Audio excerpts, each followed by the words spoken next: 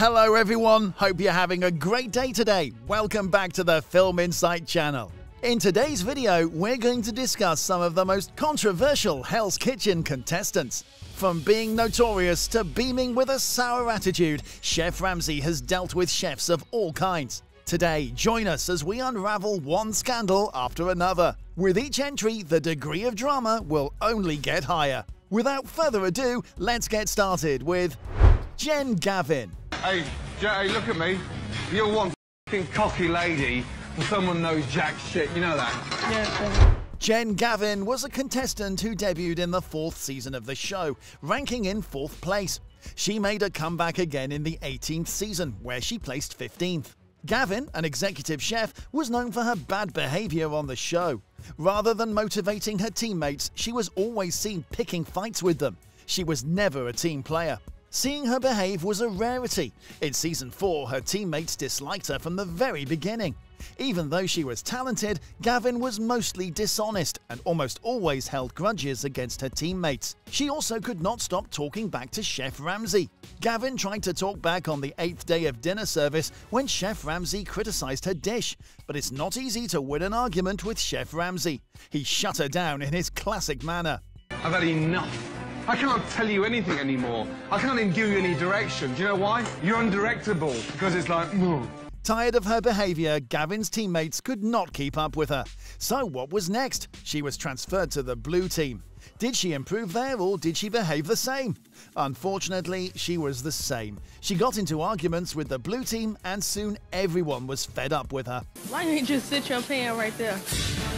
Blue Ross, why don't you go ahead and add the rest of this flour? Chef Ramsay had to school Gavin several times. She seemed to be habitually disrespectful towards Ramsay. No, all of you stories. No, you're lying. Hey, all of you, come here. But how did Gavin survive elimination so many times? Her work was her saving grace, but will it save her every time? Surprisingly, she got a black jacket, but Chef Ramsay had had enough of her bad attitude and disrespectfulness. She was eliminated after the second black jacket dinner challenge. Knowing the history of Gavin, it was surprising to see her back in Season 18. Was she the same Gavin we saw in Season 4 or a changed one? Hate to break it, she was the same. This time she showed absolutely no empathy towards her teammates. And when it comes to talking back to Chef Ramsay, things quickly escalated to the boiling point. That night she not only argued with Chef Ramsay, but also with sous chef Jockey. But what went wrong?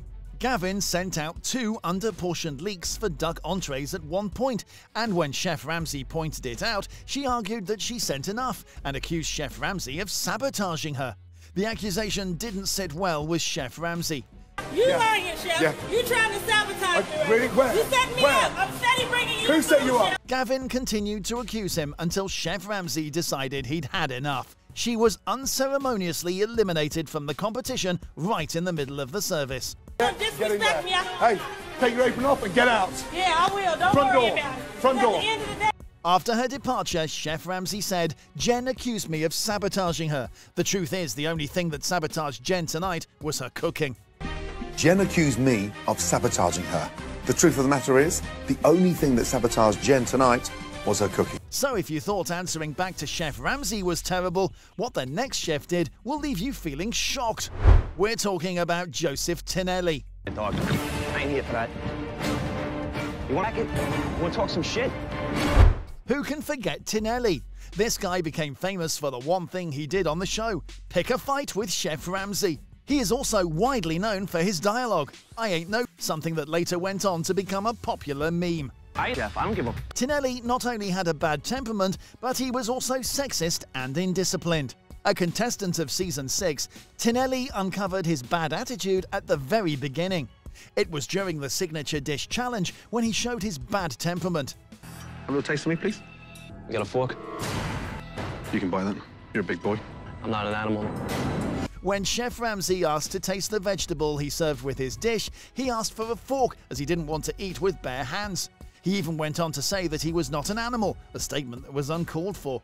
Tinnelly also showed how sexist he is when he made a foul toast to the girls who were punished with a cleaning job. He proudly said that the women were where they were supposed to be.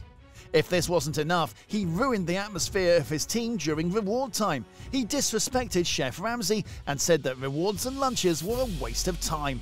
I didn't come here for lunches and all this, you know. That's not what I'm here for. Things went out of hand when Tinnelly became very aggressive during the elimination round. When Chef Ramsay asked him to choose two of his teammates for the nominee, he answered that they could speak for themselves, as they already know who they are. Who's the first nominee for the men? They can speak for themselves, but they know who they are. When asked again, he chose Tony and Andy for no particular reason. The situation escalated when he started rambling his famous catchphrase, "I ain't no bitch." Shortly after, he tossed his jacket off and aggressively lunged towards Chef Ramsay. That shit, dog. I ain't here for that. You want a f***ing jacket? You want to talk some shit? But before he managed to pack a punch, he was escorted away by security personnel. Phew, what an unexpected turn of events. Oh, wow. You want to get f***ing rough? Do you think I'm scared? Huh? Look at you. Yeah, keep you just all blown fucking your... cameras. Yeah, the cameras. Yeah? Yeah. It was surprising for many of us to see an ex-Marine behaving this way. The controversy surrounding Tinnelly had only begun. Many viewers speculated that Joseph Tinnelly was but a marketing gimmick to increase the viewership of the show. Whether or not these rumours are true remains a mystery. Coming up next, Elise Harris. It was against me. I made a statement. Why are you so offended about my statement? Elise Harris, a contestant in Season 9, finished the show in 3rd place. She returned in Season 17 when she finished in 7th place. Harris was a rude, obnoxious, arrogant, selfish and aggressive contestant. She believed that she was the best. That's a lot for one person, but her belief in superiority blinded her. But Harris barely used to do any work. She always played it cool and stayed away from punishments. She would never pick anything heavy and hardly lent a helping hand to anyone. Harris was also a big bully and often got into arguments with her teammates. No one else would step up and I did. Was I an individual? One time, then? shut up. It was not one. Shut up for 5 seconds. It was not that Chef Ramsay was not aware of her behaviour. He knew how Harris wouldn't think twice before throwing her team members under the bus for her own mistakes. Even though she was nominated many times, she always survived. Harris could earn a black jacket too, however she was eliminated at the last dinner service.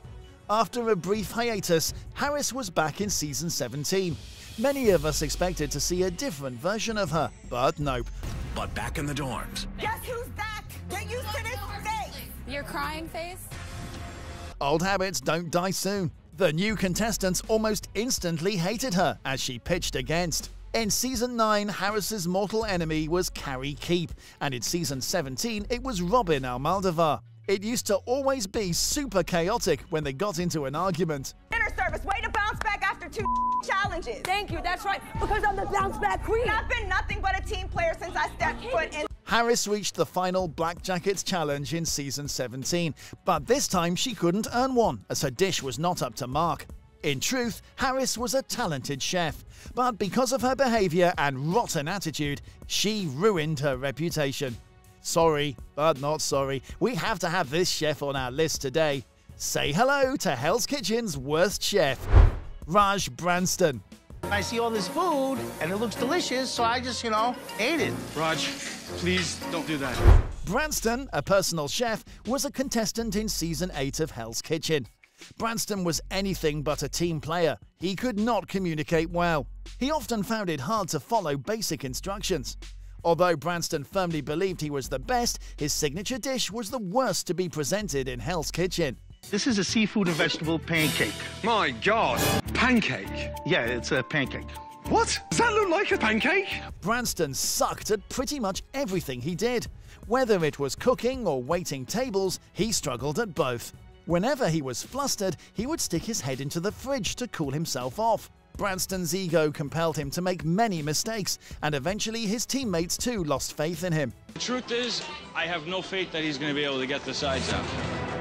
There was an occasion when Vincent Accardi, or Vinny, advised customers not to order sides because Brandston was handling that station. I'm going to be perfectly honest with you. If you guys order sides, you're going to be here till next Tuesday. I have zero confidence that Raj is getting out. By the 3rd dinner service, Brandston's exit from the show was certain. While Chef Ramsay was turning down orders one after the other, Brandston happily munched on a rejected fish order. That didn't sit well with either his teammates or Chef Ramsay. Have you got enough in there? But that's so good. It's really a waste. Wow. No, I mean, I just took a quick little bite. It's really tasty. For the following service, Brandston had prepared too many servings of Dover sole, which resulted in a shortage in the kitchen. Why would I try to fire 3 tables? Donkey. When Chef Ramsay asked him to brave up and explain the issue to the customers, he protested. He argued that his apron was too dirty to interact with the guests. Finally, sous chef Scott lost it and went up to the guests by himself. Get out there! I can't put this in. I can't. Sorry, sir. I can't. Put it down and get out there! Despite the blue team winning the challenge, Chef Ramsay eliminated Brandston for being a horrible performer. And finally, we have Jason Underwood. You gonna do anything about it? I'm trying something new. I'm gonna put a little sugar and rub it around the rim and try to get that. Jason Underwood was a contestant in season 4. Underwood undoubtedly was sexist, misogynist, self-centered and arrogant. He never left a chance to belittle the red team. Underwood said that the only thing he'd lose to a woman during the dinner preparations would be an ironing competition. He implied that women are only good for household chores. I'll lose to a team of girls. The only thing I'm going to lose to a woman is like an ironing contest. Underwood abandoned his team during the first dinner service and headed out for a quick smoke break. It's not like the pompous guy was any better in the kitchen. He did awful in the signature dish challenge. What's he doing? Jason! Jason! Jason! Can you get your ass down here, please? Yes, chef. When Underwood eventually returned to the kitchen, he screwed up the appetizers. After Underwood's pathetic attempt at the traditional dish, Chef Ramsay was highly irritated. He even urged Underwood to eat one of his cooked risottos so he could understand how awful it was. But the man was far from owning his mistakes. Throughout his time on the show, he often belittles the famous contestants by referring to them as little kids. Once he said that a room full of girls was useless unless they hosted a Tupperware party. He never missed an opportunity to show his sexist side. When the men's team lost a challenge, he was surprised that the women could beat them. Okay, he just said we can get more if we need it, so don't sweat it. I don't think the girls have a clue what they're doing. But what do you expect without a man over there to lead them, of course? During the dinner service, Underwood screwed up big time. Getting assigned at the dessert station, he couldn't make one souffle right. Underwood was so pathetic during the service that he wanted to quit. What's happening with the desserts? The soufflés are not coming out right at all. They're sticking. Come here a minute. Okay. I cannot get them to come up. They're sticking really bad. They look like muffins. Underwood was eliminated for being slow and for giving up before the service. So much for boasting about being a man. With that, unfortunately, we have reached the end of the video. What did you think about the contestants we covered today? Were any of them your favorites? Let us know in the comments down below. If you enjoyed the video, give us a like and share. Hit the subscribe button to never miss out on our future videos.